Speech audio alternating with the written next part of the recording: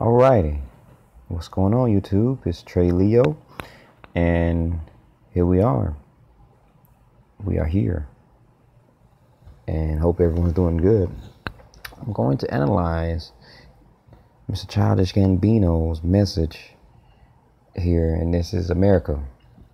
Oh man, honestly, I don't even know where to begin. Like, I watched the video several times, but I still don't understand certain concepts, so I'm just going to touch on the ones that I do, and more likely it may be the ones that other people have touched on, though I'm gonna try to cover some things that they didn't.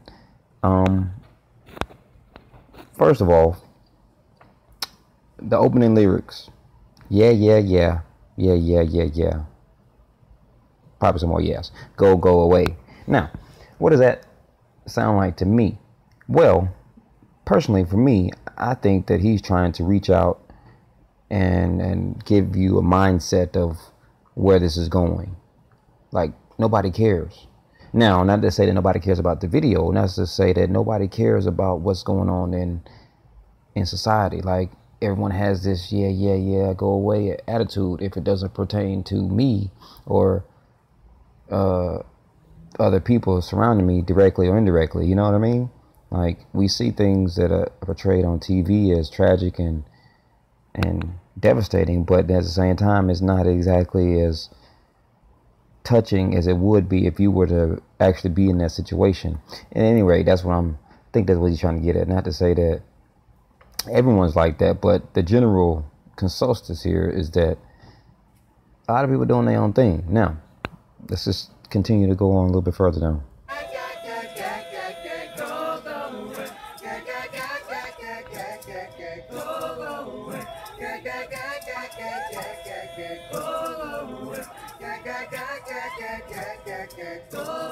We just want to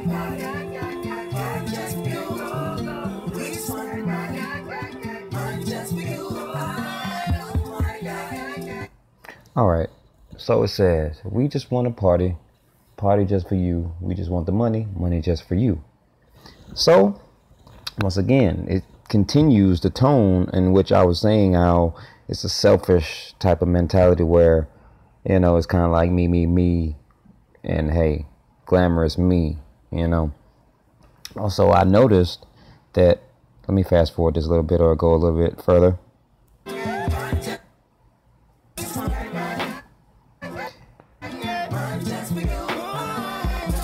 Well, first, he's seemingly strutting, but if you notice his pants are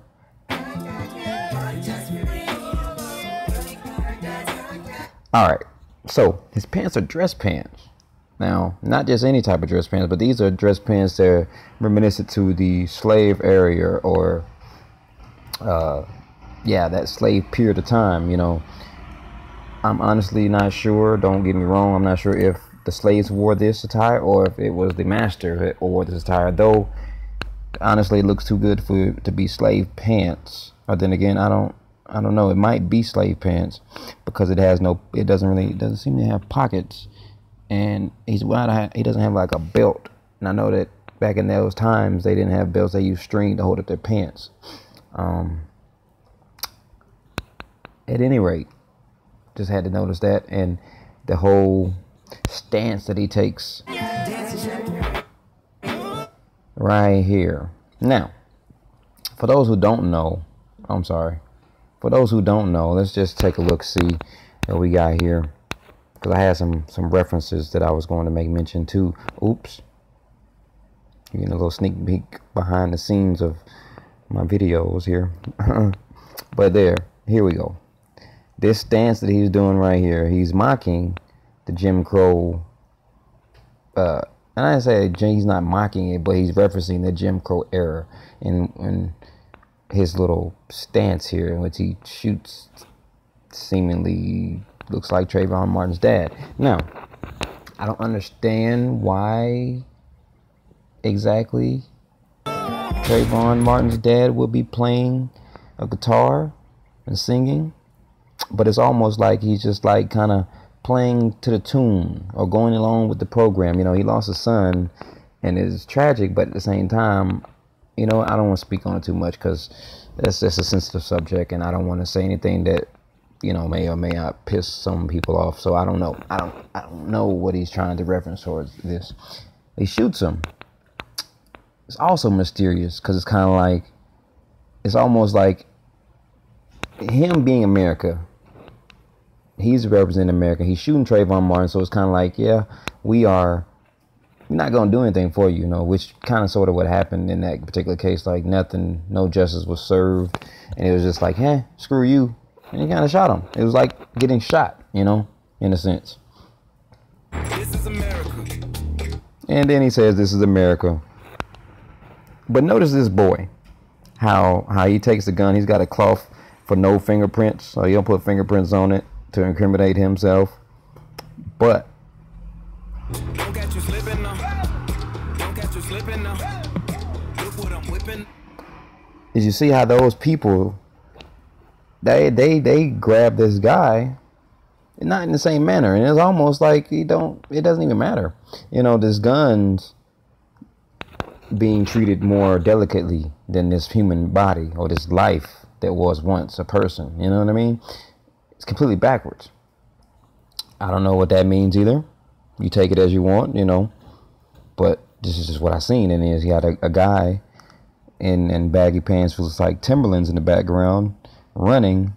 It looks like he had a hood. He has a hood on, so he might be representing some more the black violence on police. I mean, sorry. The police violence on black people. I said that the wrong way.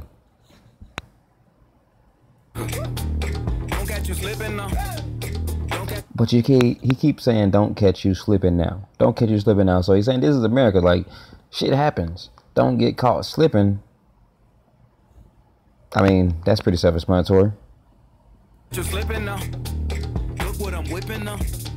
This is America. Don't catch you slipping now. Look how I'm living. Now, I do like how the dances are a distraction. Like, if you look in the background here, there's a lot of things going on. You got these individuals seemingly probably still in the car. It looks very chaotic. But the focus is Mr. Gambino. Everything else is out of focus. Mr. Gambino and his entourage are focused in the frame. So that's kind of emphasizing, like, look, there's a lot of things going on in America, but look at this. There's trendy dances. There are things happening also to kind of sort of deviate your attention away from, you know, these other things.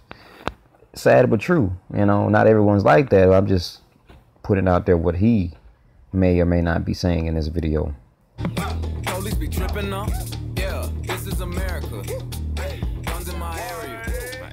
I got the strap. So he said, "Guns in my ear, I got the strap." I gotta carry him. And he's got to carry him. So he could also be referring to the dire situation in places like, you know, Chicago and other, I mean, even in it's everywhere. But, you know, you hear about Chicago and you hear about other places so much where, to the point where it's like, dang, man, this is like, they call it Chirac. I think Chicago is called Chirac at one point in time. I'm not sure if it's still called that, but I'm pretty sure it probably is. It's just to show you how dire the situation is. Like, you know, these people are just murdering each other, and it's just like the norm. Hence, also, how casually he moved on from killing or shooting shooting the guy in the beginning with a guitar, who we're not going to say is Trayvon Martin because everyone's saying it is not. Trayvon Martin's dad, I mean. But that's another story. Yeah, I'ma go into this. Yeah, this is Gorilla. Yeah, I'ma go get the bag. Yeah. Now, a lot of people reference this in the background. And if you pay attention to the ground, you see a white chicken and you also see a brown chicken. Now, people try to emphasize how they're facing away from each other, which could kind of make sense in the sense that, you know, sadly but true, black and white people are kind of pit against each other with all this controversy that's going on. You know, it's sad that it has to be such, like, I mean, in 2018, I mean, I'm sorry, I'm mixing up my time and errors. But I mean, even in 2012, one was saying things of that nature, like, it's 2012. Why is it still racism? And here we are, 2018, still saying the same thing. Like, I mean, it's sad, but it's the way it is. Certain people don't know how to change, and it's a interesting system that we live in. And Charles Gambino, this is America. Like, there's a lot of things going on. And you got the man in the background. Pay attention with the red. He's standing on the car. He has his money gun. So he's making it rain, you know.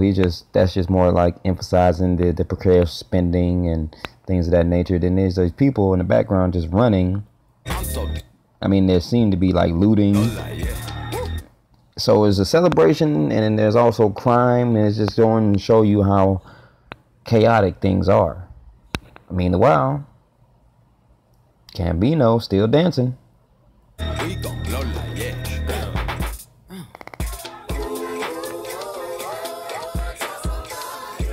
Now, I have mixed feelings about this, but obviously we know what this is talking about, so let's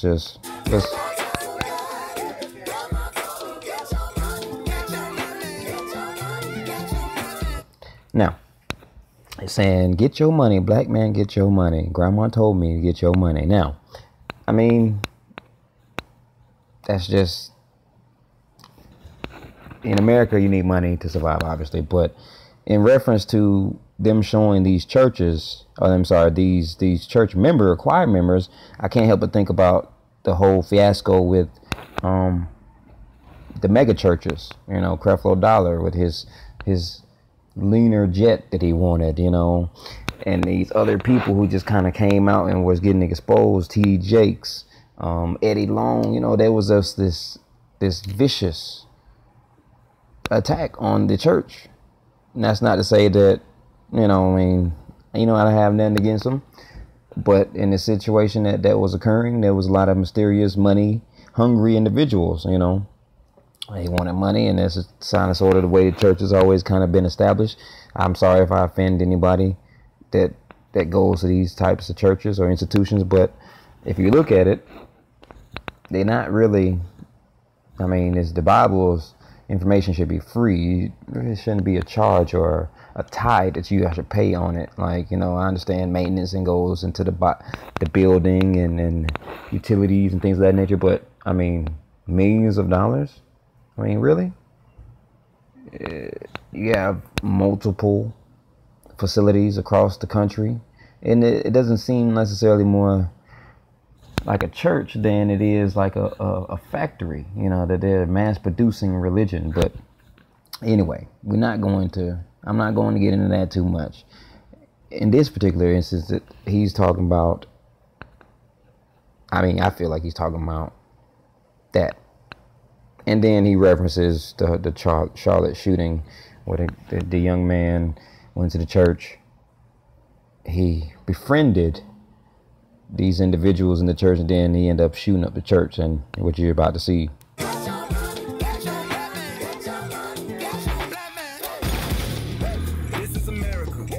So again, the clothed individual once again sweeps the gun away from him precariously to a safe place. Meanwhile, you got this guy who seems to have like a 2x4 in the background on the right here, and the guy with the maroon. Hold on.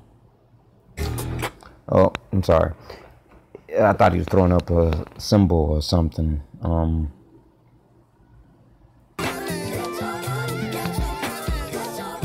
sorry.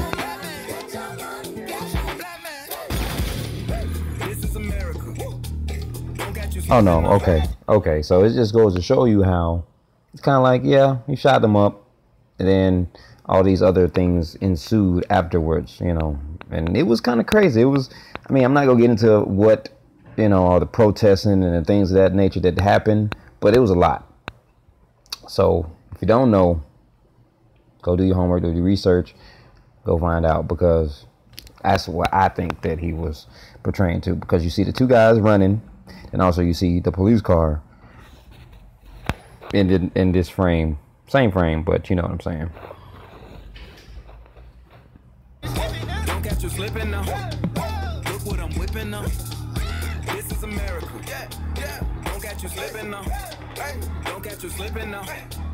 Look what I'm whipping now. Look how I'm geeking. And then he's just doing it again. Like if you look at his face, he's just emphasizing like, look at me, look at me. But also look at the background. There's a guy that's gonna like just fly over the balancer, like within a couple seconds of watch this. No. I'm so fitted. I don't know if you've seen that, but if you didn't, Don't catch you slipping now. Don't catch you slipping now. Look what I'm whipping now. now check out Look how the I'm geeking now. left pillar with the red square. There's a guy who just kind of jumps. I'm so fitted. Anyway, more chaos, more things are being portrayed here. Yet dancing, still celebrating. Hey, got my money. I'm good. That's just how people are, you know. It's like, you know, I don't know how else to emphasize this is what the video was more or less talking about. Just America. It's got all this chaotic things going on, but hey, we got Facebook, we got Twitter, we got Instagram, we got Snapchat, we got cellular phones, we got YouTube, we got all these other things to take us away from the situations that could be at hand. You know, I'm not a politician. I don't know much about politics. I'm not a I don't know what you want to say, a philanthropist or any type. You know, I'm a average regular dude. You know, I care just as much as other people care. You know, I was brought up and taught to care about people and treat people how you want to be treated. But I cannot lie to say that I don't see what he's trying to say in this video, because that's the case. I walk out here every day and I see people just constantly on their phones, you know, on the phone so much to the point they don't even pay attention to their children. I was driving the other day, and I'm sorry, I'm getting off on a tangent, but I was driving the other day and I was just going to the store, and I was at a red light, and this lady had two kids at the bus stop, and there wasn't like a viable sidewalk. It was just dirt. You know, the bus stop was actually on the side of the road. Anyway, she was so into her phone that she didn't notice her kids were kind of strolling into the street. And I kind of honked my horn. I was like, hey, you know, you might want to pay attention to what's going on, because, you know, your kid's about to go into the street. But anyway, it just goes to show you how much people not necessarily pay attention to things. And me being, I mean, a fairly decent person. I'm not the greatest person in the world, not the worst person in the world either, but I felt the need to say something, to do something, which brings me to the next point, in which he talks about, I'm so pretty. Yeah. I'm gonna get it. hold on, Watch me move. This is Sally. That's a tool. Yeah. right here, where he says, this is a celly, that's a tool. And he's absolutely right. It is a tool, but people use it almost as a window to peer into other people's lives precariously, like as if it almost doesn't exist. Like, you know, I don't know how to explain it, but it's some like disassociation you get with seeing something on a screen than you versus you actually seeing something in real life. You know, you don't have that same effect. Like if you went to, I don't know, toured on a virtual tour of Hawaii, obviously you're not going to feel as connected as you was there, but it's that disassociation almost makes it seem less real. And because you see all these things portrayed on these social media devices via Instagram, via Facebook, via WorldStar, it's almost this disassociative reaction to it. Like, well, okay, that's tragic, but what's going on BuzzFeed, or what's going on, you know, this other sites. There's so much information being thrown at you that people don't necessarily know how to take in everything. You know, it's overload at any rate.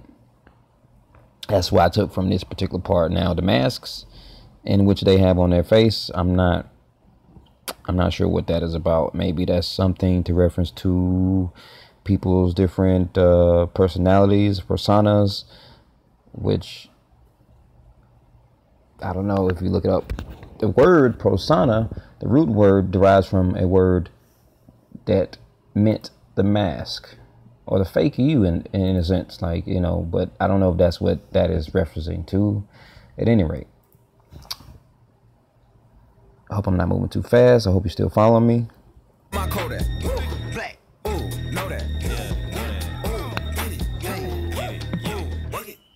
All right, so you got a lot of things going on in the background here, man. You have the horse. Let me rewind like a little bit.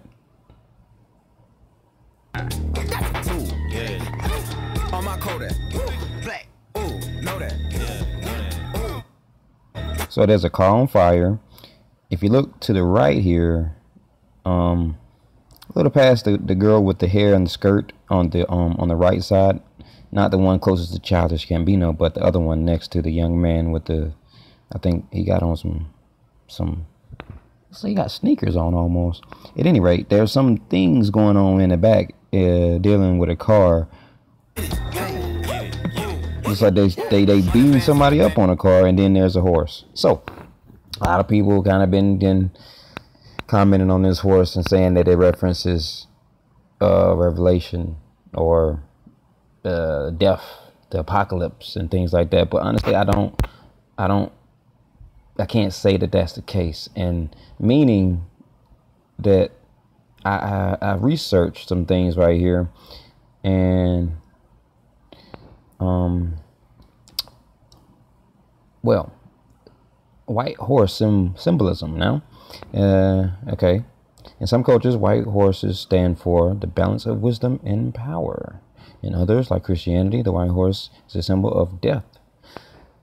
The horse is a universal symbol for freedom without restraint, because riding a horse made people feel they could free themselves from their own bindings. So, with that being said, it could be interpreted in two different ways. It could be saying that, hey, you know what, this is prophesied that this is going to happen, Revelations, this white horse, yada, yada, yada. Or he's saying, you know what, I know it seems to be bad, and I see that, we see that, but rest assured that hope is just around the corner, or help is on the way, or you know what I mean? She's trying to put out a symbol of hope and power and freedom. I mean, you can look at it how you want to look at it. I just want to throw that out there. I got the plug on who a hawker. Whoa, they gonna find you like so he's just, you know, more emphasizing on what he has and things of that nature. But I like this particular part, and I'm gonna comment on it in a minute.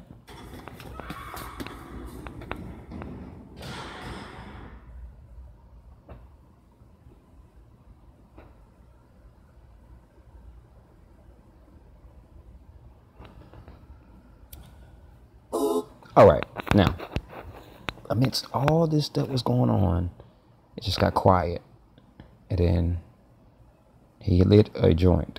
Now, to me, this is representing that, hey, you know what, despite of all these things that do happen, one can still have peace of mind if he chooses to have so. Now, I'm not saying that marijuana is the key to that. What I'm saying is that it symbolizes that, and that's how some people relieve stress. You know, they'll smoke a joint, or they'll take a drink, or they'll do various other things. So this is how I see this particular instance. Now, like I said, it's just me. If anybody else has anything to add, or, you know, maybe you see something different, please comment in the comment section to what you believe this to be. Now, you know, this is up for open interpretation, obviously, but it's just why I see it. America, I just checked my phone. Listen, you motherfuckers owe me. Get your money, black man. Get your money, black man. Get your money, black man. I couldn't help but think about well, I thought about Michael Jackson and his trials, and how despite his trials and tribulations he was going through, he got on the top of that car outside the courthouse and still, you know, had a showing for his fans. Now, I don't believe that this is what this is referencing to, but I also thought about something that Dave Chappelle said, that, you know, how, you know, black people get on top of them cars and dance with them white people, but that's something that he was also referring to. I think he was also referring to Michael Jackson in that sense. So I don't know what exactly he's going for here. I don't know. I don't know if he's still trying to put on a show, or he's saying America, you know. This guy.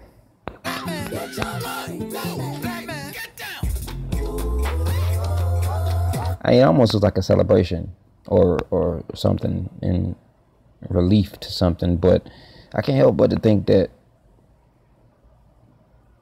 well, anytime you've seen a warehouse or movies, or warehouse scenes in movies, it never was particularly good. And I can't help but to think that this whole video was shot in a warehouse, so there's an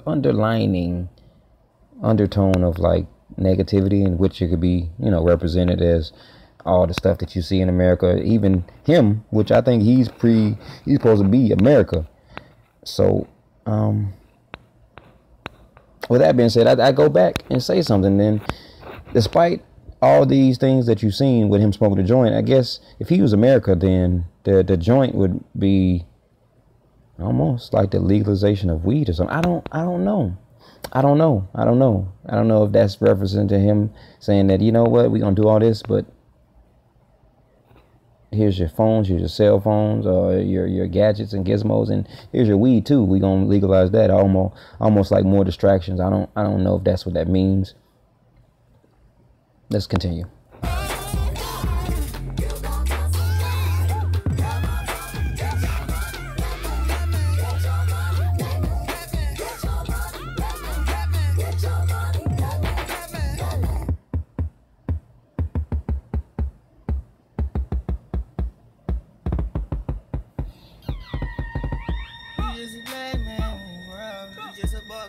All right. So obviously in the end, I'm sorry, there you see him running with the mob chasing him, and honestly, I took that as if he was saying that he's saying all this stuff and doing all these things, and eventually America or the citizens might get tired of it and chase him. If he's America, then, you know, that's what it means. And I bring up this herd or mob mentality because it shows a mob of people, and it just basically means that if the trend is that people rise up against their governments and things like that, then he could be representing that America might have its time where, you know, people might get tired of the tyranny of things that's going on and decide to rise up to the occasion. Like, it could be that, or it could be that he's saying that, you know what, just like I'm dancing here, entertaining you on right now, you love me, but the next minute I could do anything that may offend you, and you could be chasing me or crucifying me. So many different interpretations you could take from this whole ordeal.